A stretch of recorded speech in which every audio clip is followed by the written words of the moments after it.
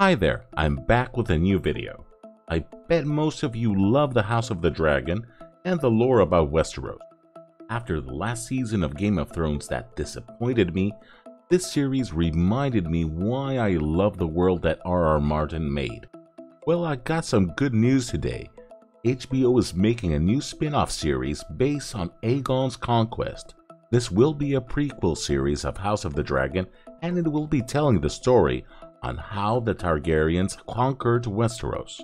If this series is gonna have the same quality that House of the Dragon has, it's gonna be epic.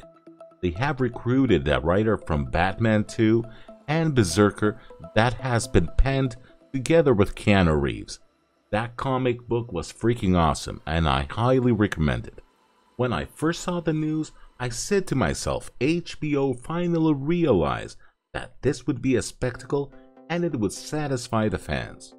The news is coming from Hollywood Reporter as an exclusive, so let's check out the article. Game of Thrones Aegon's Conquest spin-off in the works from Batman Part 2 writer. There's another Thrones project in development, this time from writer Mattson Tomlin. Yes, sign me up for another series in the blood-soaked land of Westeros, filled with dragons, of course. HBO is developing another Game of Thrones spin-off series. The company is actively heating up its long in discussion Aegon's Quest idea. As I can see, after the WGA strike, there was many delays from the studios on TV series and movies. So after the strike, they want to release as fast as they can content, and this is the reason why they're fast-tracking this series. How are they going to achieve this? By having one writer for the series, Mattson Tomlin, because normally these big productions have a whole team of writers, and they always ended up being crap because you have too many ideas running around, and that's why we see so many delays. HBO is partnering with Mattson Tomlin, an in-demand scribe who did uncredited work on Matt Reeves' The Batman and is co-writing its upcoming sequel, The Batman Part 2. He also wrote the Keanu Reeves action comic adaptation Berserker, an animated Terminator series, which is also show-running for Netflix. To be honest, I haven't seen the animated Terminator series, but those Berserker comics, I have read every single one of them, and they're awesome. While he has done work on both Batman movies, and I think the writer can deliver. Aegon's Conquest is basically a direct prequel to the hit House of the Dragon, telling the story of the Targaryens' bloody and brutal conquest of Westeros. The story follows the invader Aegon Targaryen, who conquered the continent of Westeros with his sister wives Rhaenyra and Visenya, and their dragons, of course.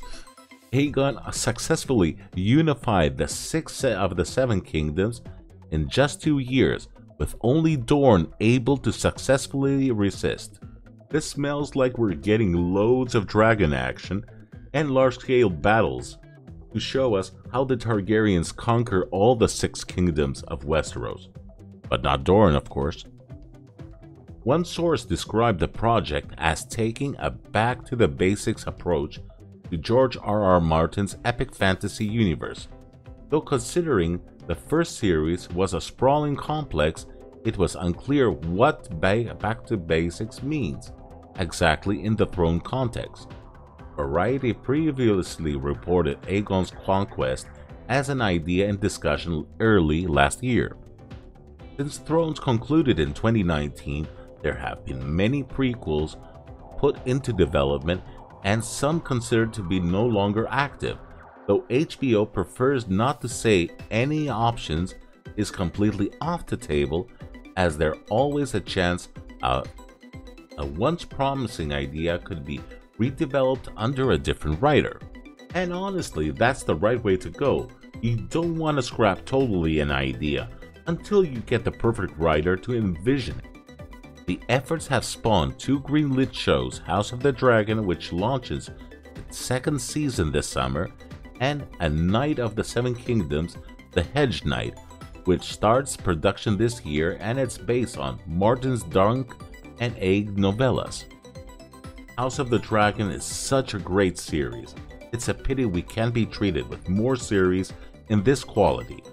As for Matt Smith, he's such an underrated actor. And finally, with this series, he got his chance to shine. He deserves to be in more high-quality production. Honestly, I'm counting the days till this new series will be released. I am happy that HBO realized that they need to make more content on the Game of Thrones universe. But sadly, the Jon Snow sequel series still hasn't got the green light yet. But at least we're getting this one, and that's a win in my book. So what do you think about this upcoming spin-off series? Write it down on the comments section below. And don't forget, leave a like on the video and subscribe to the channel.